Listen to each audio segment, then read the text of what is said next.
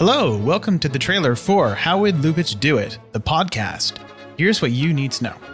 1. What's it about? It's about famed Russian-German-American director Ernst Lubitsch. Easy. 2. Why should you care?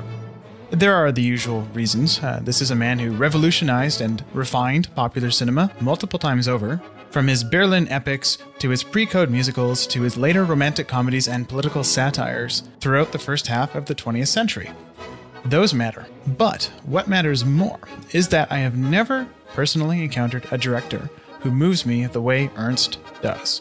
His way with inference, lightness of touch, transgressiveness, values, and humanity have come to mean a great deal to me. This podcast will be a celebration of everything wonderful about this uniquely great and rebellious and empathetic artist. 3. What'll it look like? We're going to discuss all 43 of Lubitsch's surviving works, spanning 1916 to 1946, one episode at a time.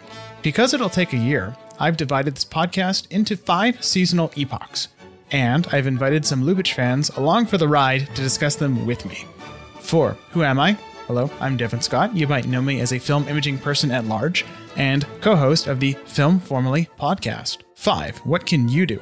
1. Subscribe to us on the podcatcher of your choice, rate, review, etc., etc. 2. Follow us on Instagram or the site formerly known as Twitter at the @filmformally handle, or bookmark www.ernstcast.com, where we will be posting show notes along with further reading and, most importantly, information as to where to find the movies we will be discussing.